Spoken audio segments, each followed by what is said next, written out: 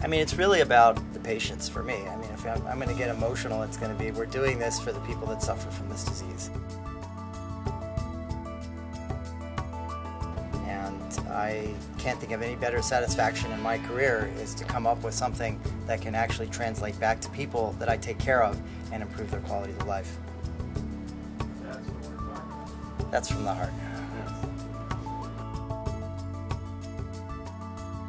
Epilepsy is one of the least understood diseases in the most complicated organ, the brain.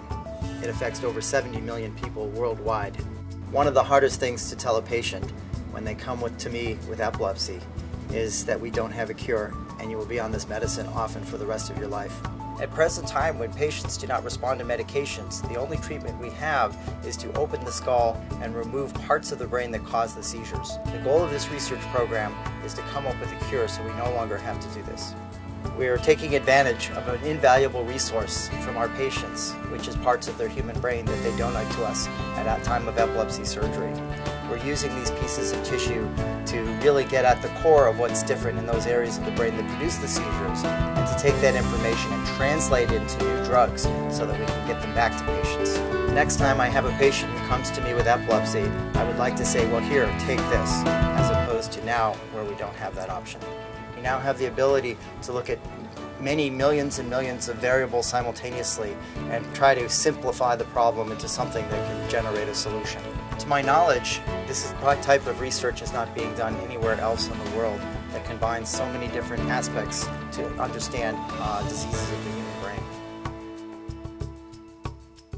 And because of our close relationship with the Detroit Medical Center and our interaction between the clinics and the basic science here, we have a unique opportunity to do this and to bring these things together to come up with a cure.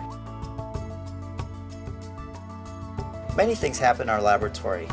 We start with human brain tissue, we look at the genes, the proteins, the small molecules, we do experiments on cultures of tissues, and we use this information to come up with ideas, new research directions, and hopefully cures. One of the most valuable assets we have here is our students. We have the most wonderful PhD students, postdoctoral fellows, undergraduate students that come through the laboratory, and their learning process contributes greatly to our research programs. We're on a path to curing a life-altering disease, and I'm proud that it's happening here at Wayne State University.